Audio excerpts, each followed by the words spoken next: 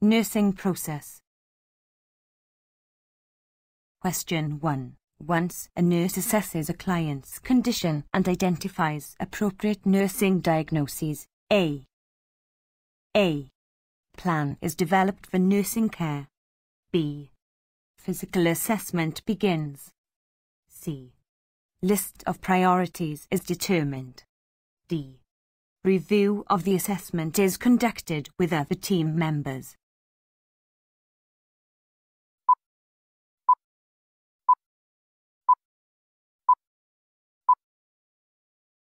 Answer A. Question 2. Planning is a category of nursing behaviours in which A. The nurse determines the health care needed for the client. B. The physician determines the plan of care for the client. C. Client-centred goals and expected outcomes are established. D. The client determines the care needed. Nursing process.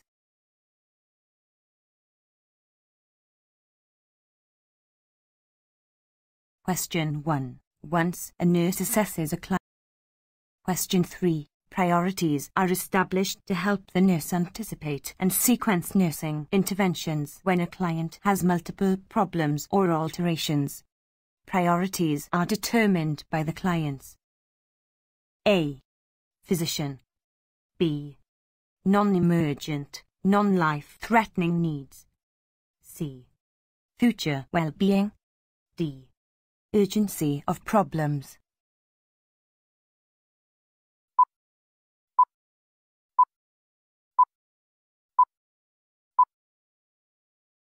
Question 2. Planning is a category of. Question 4. A client-centered goal is the specific and measurable behavior or response that reflects a client's A. Desire for specific healthcare interventions. B. Highest possible level of wellness and independence in function. C. Physician's goal for the specific client. D. Response when compared to another client with a like problem.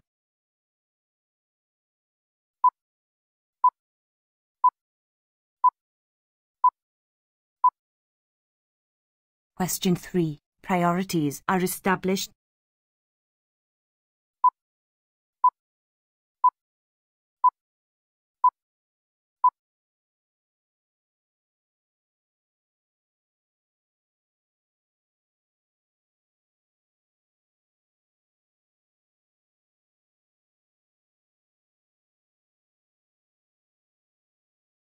Question 2. Planning is a category of nursing behaviours in which A.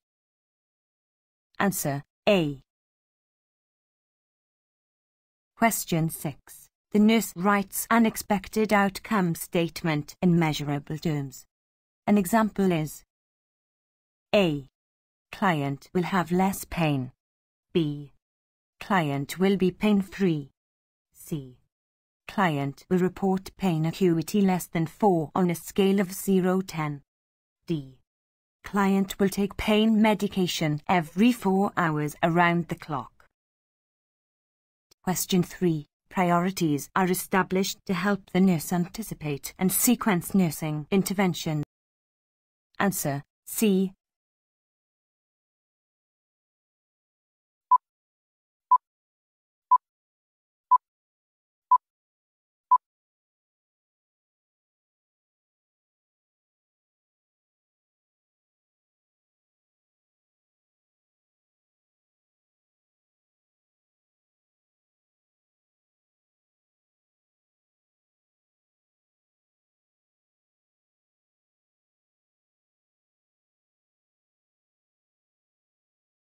Question 4. A client-centered goal is the specific and measurable behavior or response that Question 6. The nurse writes an expected. Question 3. Priorities are established to help the nurse anticipate and sequence nursing interventions when a client has multiple problems or alterations. Priorities are determined by the clients. A. Physician. B. non-emergent, non-life-threatening needs. C. Future well-being. D. Urgency. Answer C.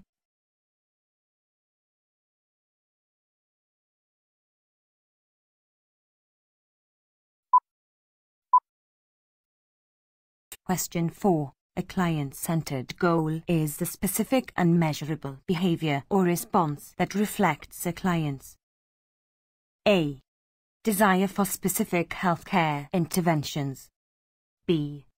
Highest possible level of wellness and independence in function. C.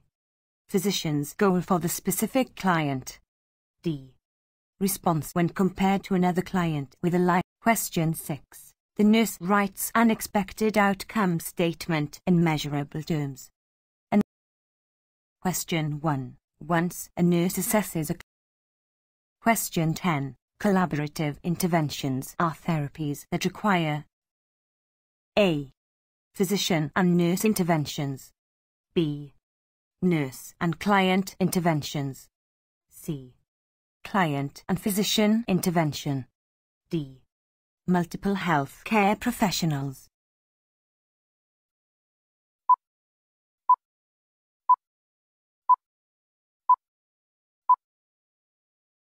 Question 4. A client-centered goal. Question 11. Well-formulated, client-centered goals should A. Meet immediate client needs. B.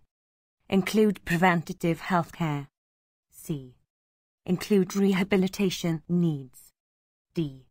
All of the above.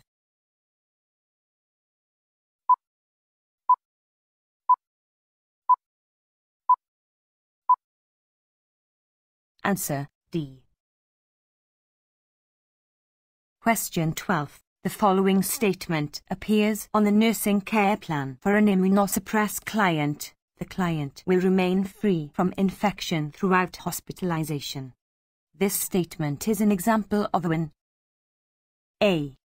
Nursing diagnosis. B. Short-term goal. C. Long-term goal. D. Expected outcome.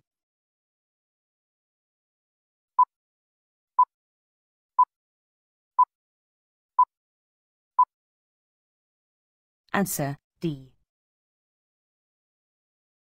Question 13. The following statements appear on a nursing care plan for a client after a mastectomy. Incision site approximated, absence of drainage or prolonged erythema at incision site, and client remains afebrile. These statements are examples of A. Nursing interventions. B.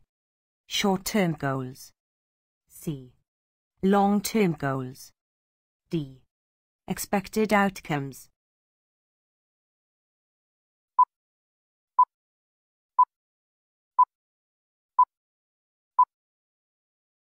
Question 12. The following statement.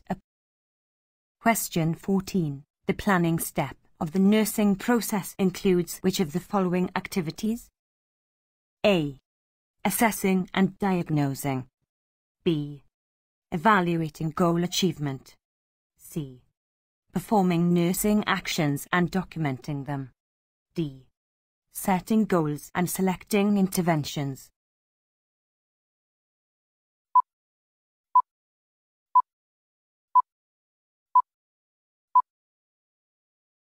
Question 13. The following statements. Question 15. The nursing care plan is A. A written guideline for implementation and evaluation. B. A documentation of the client care. C. A projection of potential alterations in client behaviors. D. A tool to set goals and project outcomes.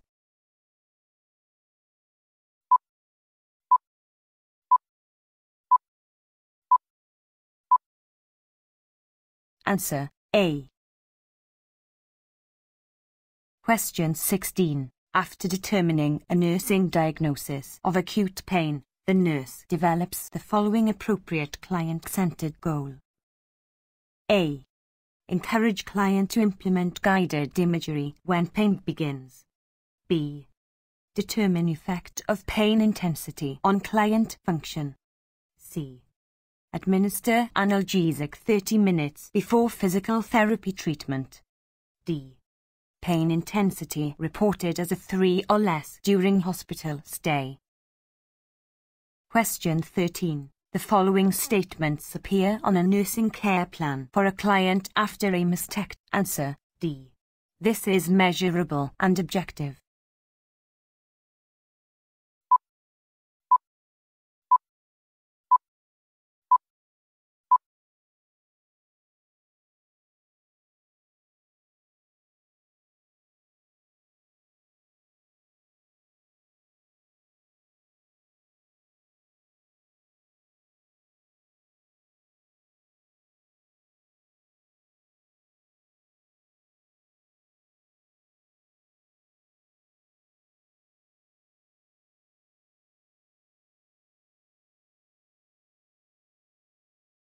Question 15. The nursing care plan is A.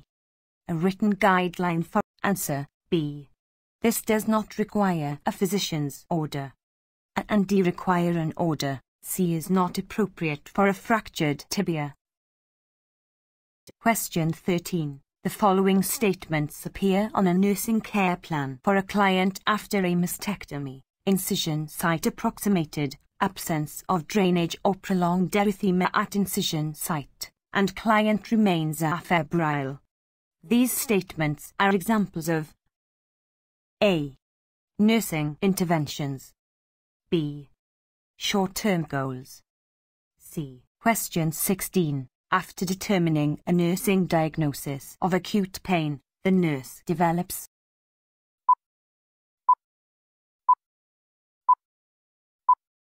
Question 15. The nursing care plan is A. A written guideline for implementation and evaluation. B. A documentation of the client care. C. A projection of potential alterations in client behaviors. D. A tool to set goals and project outcomes. Answer B. This does not require a physician's order. And D. Require an order.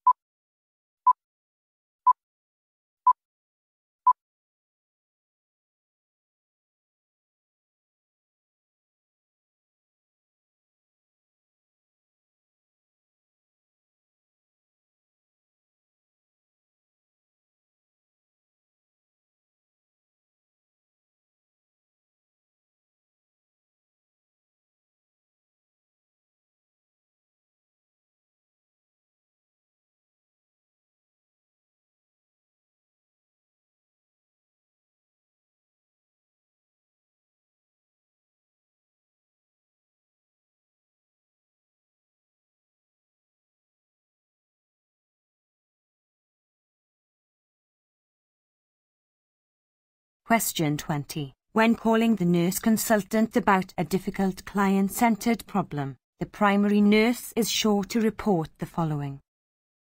A. Length of time the current treatment has been in place. B. The spouse's reaction to the client's dressing change. C. Client's concern about the current treatment. D. Physician's reluctance to change the current treatment plan.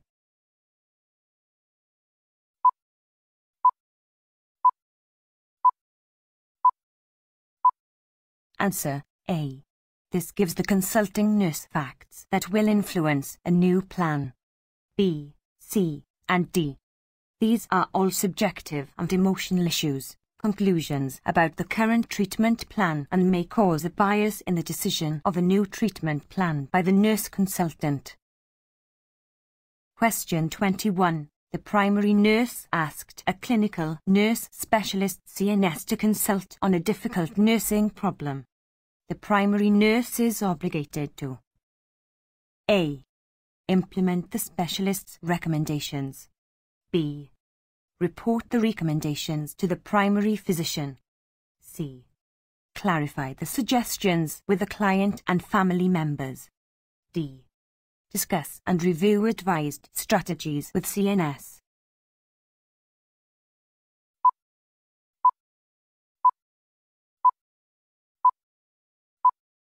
Answer B. This does not require a physician's order. And D. Require an order. C is not appropriate for a fractured tibia.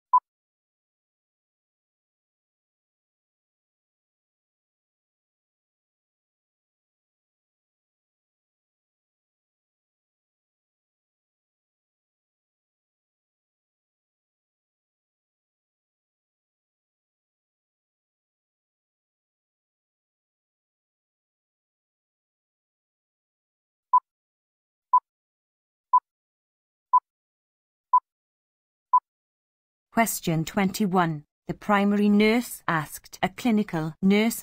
Answer A. This gives the consulting nurse facts that will influence a new plan. B, C, and D. These are all subjective and emotional issues, conclusions about the current treatment plan, and may cause a bias in the decision of a new treatment plan by the nurse consultant.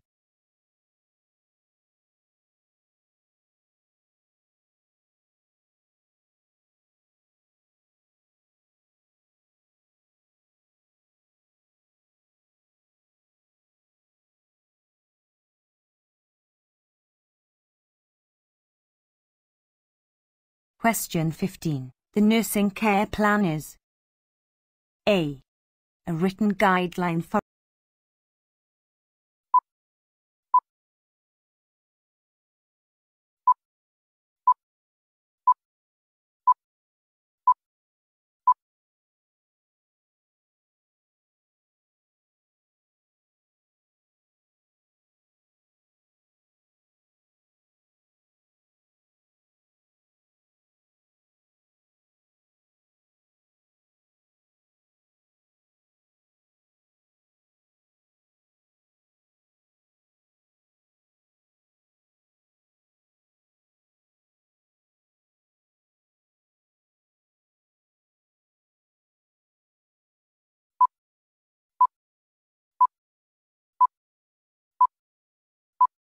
Answer A.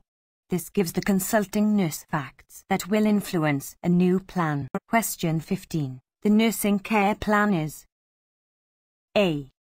A written guideline for implementation and evaluation. B. A documentation of the client care. C. A projection of potential alterations in client behaviors. D. A tool to set goals and project outcomes. Answer D. This is measurable and objective. Answer D.